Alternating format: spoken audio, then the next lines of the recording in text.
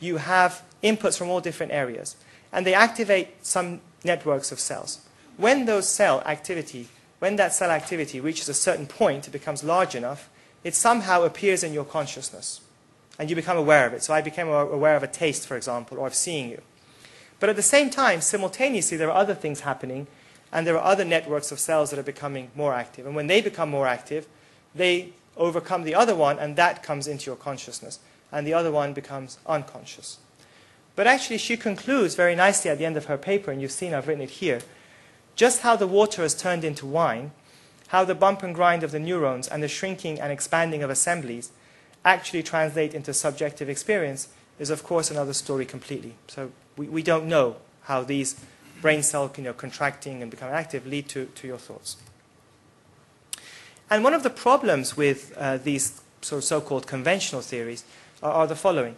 First of all, we can't, as I said, explain how consciousness arises, how the thought arises. Secondly, if you think about it, at any one time, there are millions and millions of processes going on. And how do those suddenly all lead to this sense of self, the oneness? No one really understands that. And you can't explain it through the activity of millions of brain cells or billions of brain cells. And how does something that you're not conscious of then also suddenly become into your awareness and into your consciousness? And I think the most important thing is, how do we account for free will?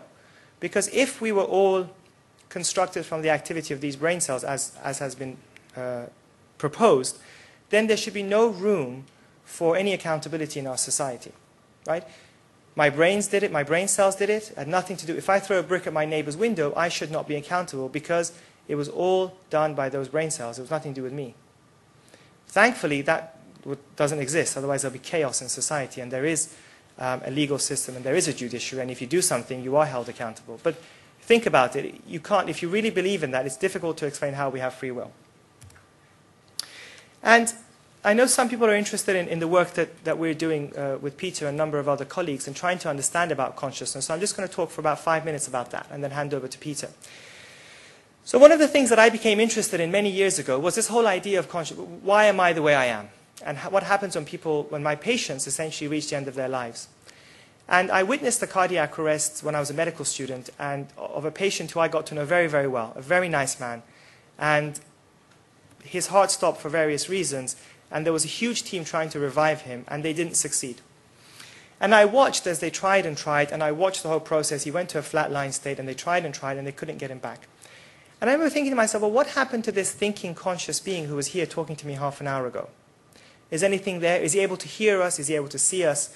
I'd heard about these so-called near-death experiences, and I tried to find out more, and I got very disappointed when I realized there was very little research that had been done in this area. Somebody pointed me in the direction of Peter Fenwick, and thankfully I eventually managed to see him through a very resistant secretary. And we started working on this together, but that was really how my interest developed in this field. And through that time, now I work as an intensive care doctor, so I deal with life and death all the time. And I realized that we don't have a science of what happens when we die, and we need to develop that. So we've tried to work on this for the last 12 or so years, and I'm just going to explain a bit about this to you. So unfortunately, we don't project very well, but where you have between heart attack, traffic accident, and causes of death, there's a triangle, there's a pyramid. So most people think that death is a moment. Most people think that you're either alive or you're dead. Can't be both, right? That sounds very philosophical. You can't be, right? Well, you can. I'll explain why. In the old days, when people died, essentially it was when your heart stopped. So a cardiac arrest, when your heart stops, you stop breathing, and as a consequence of a lack of blood flow, there's no heart beating, your brain shuts down within a few seconds. So that's why we shine a light on pupils, on the eyes, and you see they're fixed and dilated. And those are the three criteria to diagnose someone as being dead. There's no heartbeat, they're not breathing, and the brain isn't functioning. They have fixed, dilated pupils. The reflexes have gone. Now, of course, if you died, 150 years ago, there was little we could do about it. And so, by definition, there was a moment of death. The moment of death was when your heart stopped beating. However, in the last 50 years, we have a science of resuscitation. And we're learning more and more about how to restart the heart.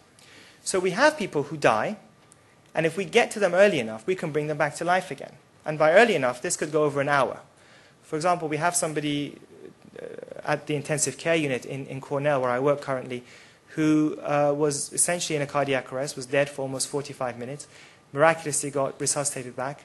and had a near-death experience, and I had an incredible experience. So the thing to realize here is that death is a biological process. It starts when your heart stops beating. That's how we define it. But if you can get blood flowing back in the brain again and the rest of your organs, you can get the person back to life. So essentially, in the early phase, death is reversible. And as science progresses, the length of time in which death is reversible will increase. So for example, there are people currently working on drugs that you can potentially inject into people when they have died, when they've had a cardiac arrest, that will slow down the process of brain cell damage. So instead of your cells dying in, say, an hour or half an hour, you may delay that to 5 hours, 10 hours, 24 hours. So you're actually stopping and slowing that whole process down. And so that's the whole science of resuscitation. And what we are interested in, you can see here, is there is a period where there's so much damage that takes place to the cells in the body as a consequence of lack of oxygen, that no matter what we do, we can't bring that person at least to a conscious state that we can see what's going on with them. But in the reverse, we'll say that's what we're... So we're interested in studying, the reversible period, which could last up to an hour, maybe more.